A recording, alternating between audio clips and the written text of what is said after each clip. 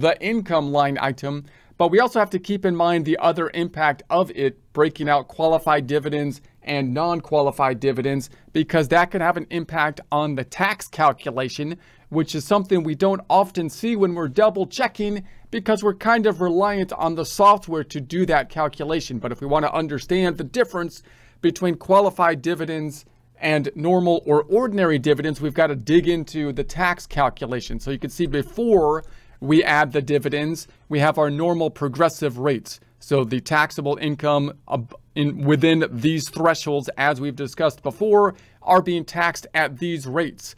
Now, with the dividends, if they want to incentivize investments, say in United States companies, they might try to give a favorable tax rate.